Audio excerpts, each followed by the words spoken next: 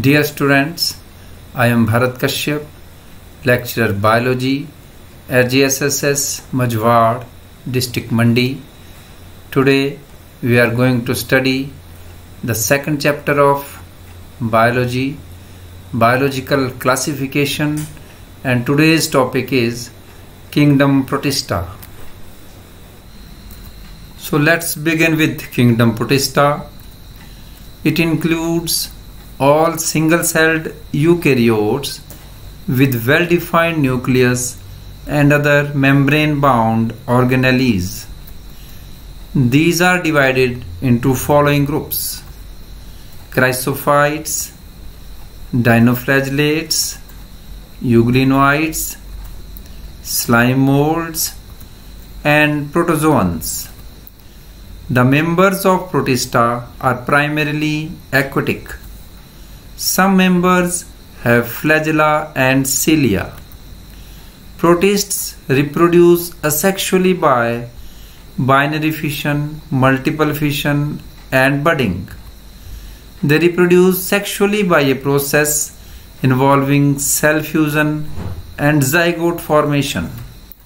The protists are first eukaryotes, thus forms a link between Monera and plants, animals, and fungi. Chrysophytes. These are the diatoms and these golden algae. This group includes diatoms and golden algae, also known as desmids.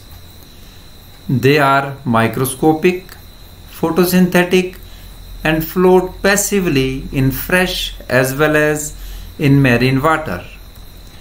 As they float passively with water currents, they are called planktons. Diatoms are the chief producer in the oceans and prepare food from water and sunlight by the process of photosynthesis. Now, diatoms. They have cell walls which form two thin overlapping shells which fit together like a soap box. Silica is embedded in their walls which make these indestructible. Diatomaceous earth. The large cell wall deposits left by diatoms gets accumulated in oceans over billions of years is called diatomaceous earth. Being gritty, this soil is used in polishing, filtration of oils and syrups. Dinoflagellates. These organisms are mostly marine and photosynthetic. They are yellow, green, brown, blue, or red due to the pigments present in their cells. The cell wall has stiff cellulose plates on the outer surface. Most of them have two flagella, one longitudinal and other transverse in a furrow between the plates.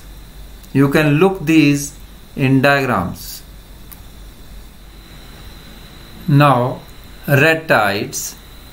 Very often in oceans, red dinoflagellates like goniolax undergo rapid multiplication and make the sea appear red, called red tides. Toxins released by them may even kill other marine animals such as fishes. Euglenoids. Majority of them are freshwater organisms found in stagnant water. Instead of a cell wall, they have a protein-rich layer called pellicle which makes their body flexible. They have two flagella, a short and a long.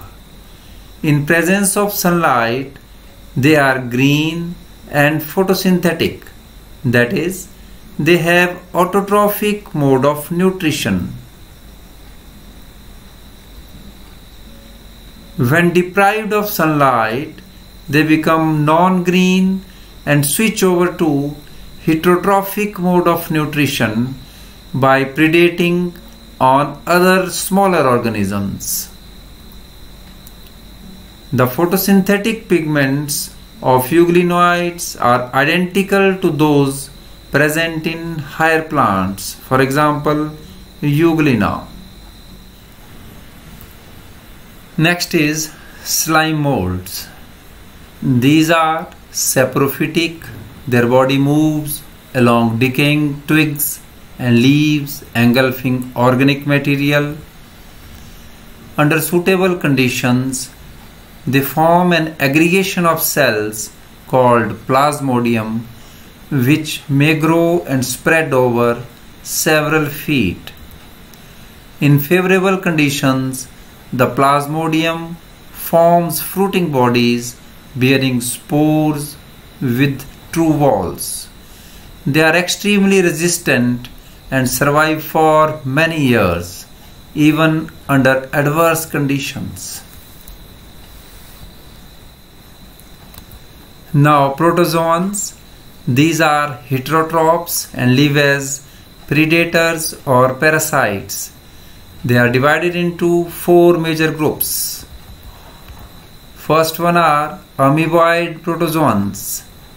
Look at the diagram of amoeba. These live in fresh water, seawater or moist soils. They move and capture their prey by pseudopodia, as you are looking in diagram of amoeba. Marine forms have silica shells on their surface. Some are parasites, for example, entamoeba, which cause amoebic dysentery in humans. Next are flagellated protozoans. These are either free-living or parasitic. They have flagella. The parasitic forms may cause diseases like sleeping sickness, for example, trypanosoma. Look at the diagrams. In first diagram, trypanosoma in human blood, and in second diagram, it is the trypanosoma parasite. And last one is sporozoans. These organisms have an infectious spore-like stage in their life cycle. The most notorious among these sporozoans is Plasmodium vivax, the malarial parasite, which causes malaria. Its various stages of life cycle, which are visible in humans, are shown in diagram. This is trophozoite, mature ring form, then scisont, etc. So with this, we complete the study of kingdom Protista. Thanks for watching.